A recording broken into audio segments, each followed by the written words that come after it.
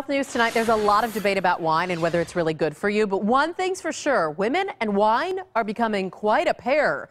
So what are the health benefits of opening up a bottle, and what about the harm in guzzling too much? ABC 15's Elizabeth Irwin explores both sides tonight.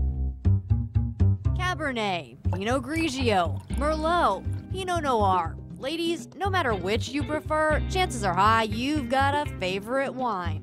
Cab. Depends if it's the summertime, I like Chardonnay. If it's a wintertime, I like Cab. Wine bars and lounges like the Living Room in Chandler are popping up all over the valley. Definitely, they're on almost every corner, it seems like. Judging by the standing room only here, the concept is working. And ladies, they're here for you. I want to say that the majority of our clientele would be women.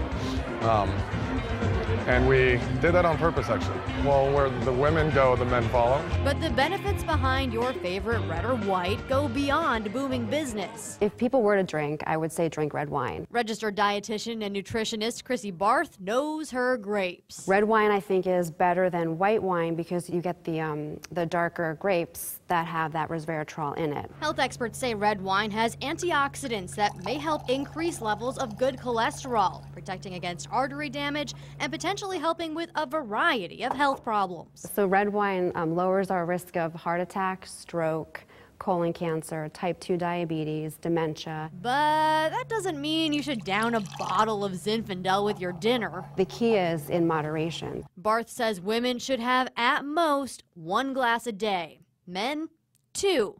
But by glass, she means a serving of wine is a 5-ounce glass of wine. And for some women, that's easier said than done. It's not that you set out to be medicating yourself, but it's really easy also to cross that line. That's where you can get yourself into trouble, because you really can have too much of a good thing.